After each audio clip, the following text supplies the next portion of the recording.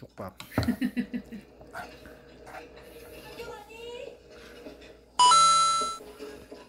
김치 담근다더니 일찍 아침 시장 갔구나? 비빔만두. 먹자. 오케이. 볶음. 버섯볶음? 그래, 난 안 하고 간다. 얘가 밤새 공부하느라 잠이 덜 깨서 그래. 이따 봐.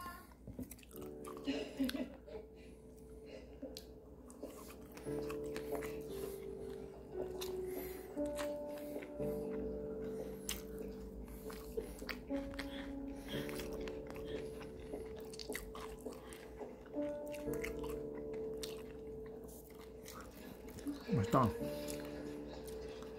맛있어요? 먹어봐요? 응? 면접을 어떻게 하고 가야 되냐? 뭘 어떻게 하고 가? 그래서 같이 먹어야지. 딱 싸가지고. 주방에 처박혀서 일할 사람이 너무 이렇게 먹으시오. 그 정도로 개봉해주세요. 개봉. 띠용띠용띠용띠용띠용. 영어인데? 한 개, 두 개, 세 개. 수제임이 세 개가 있어요.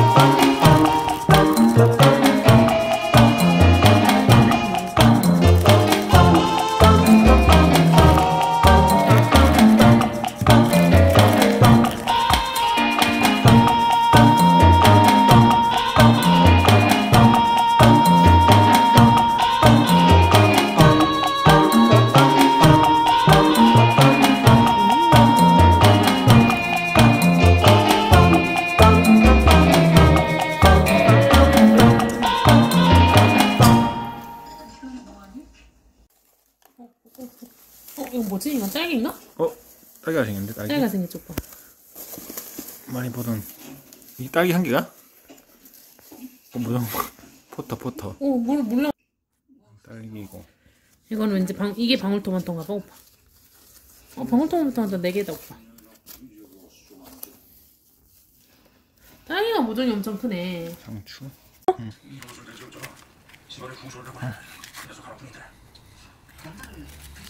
우동. 준영이는 식당이고 회사고 집안일은 별 관심 없어봐요. 너무 오냐오냐 켜주래. 당신이랑 나 시간에 동서까지 접근하는 것도 시간 시급 사람이 있어야 되잖아요. 그리고 양자까지 생각할 힘도 있나? 요즘 같은 세상 통하려면 한 사람의 수준이 쏟아나오는데 동서 없이 되니까 하는 얘기죠. 김남주 씨, 부장님 좀 부셔보시는데 오늘하고 간다고 전했어요. 알겠습니다. 딸기가 좀 커. 좀 깊게 봐야 돼.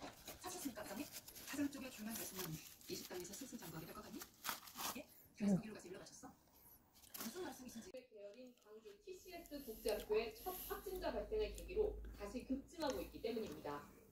일탈이 이루어지는 공간에서는 언제든지 코로나 환자가 시간의 문제일 뿐이지 확산이 되고 발생이 되어 왔습니다.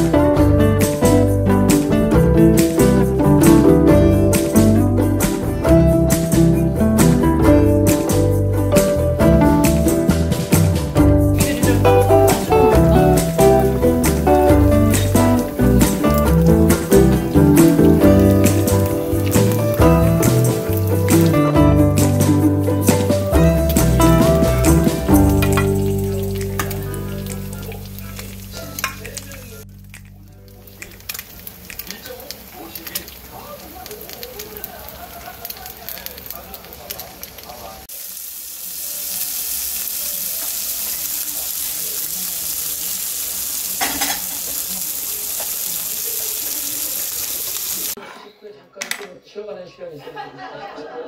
저희 작전 타임 뭐 이런 거 이렇게. 오징어 팀 4명 다 들어가시네. 부탁해요. 네, 그러네요. 야, 너무 컨디션 좋으셔야 되는데. 일단 김치국.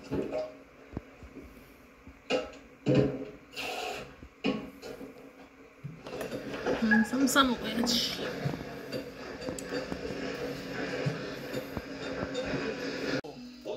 해놔야지 이렇게 많이 부풀어 오더라. 엄청 커졌다. 그치? 그땐 조금 했는데 이걸 이제 알았어. 어떻게 하는지 방법을.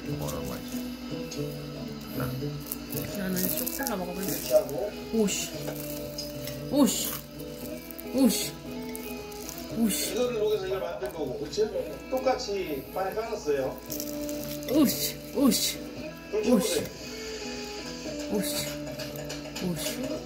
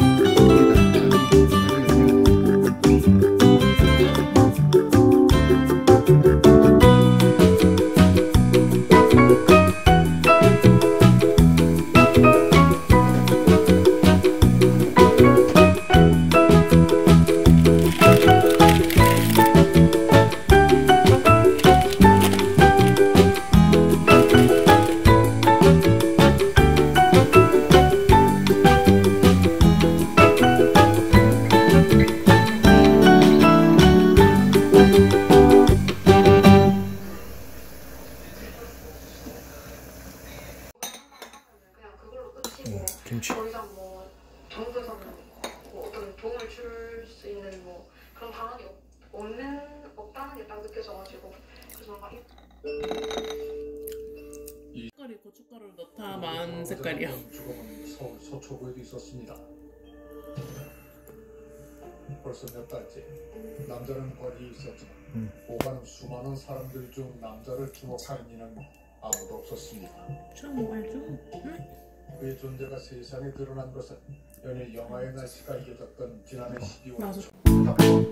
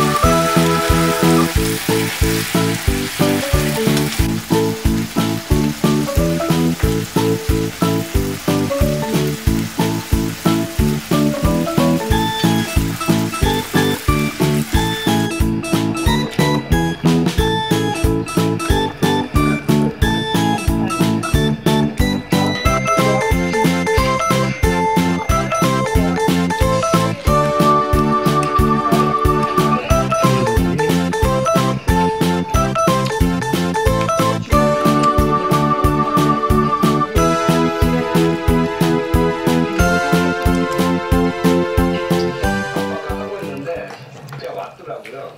와가지고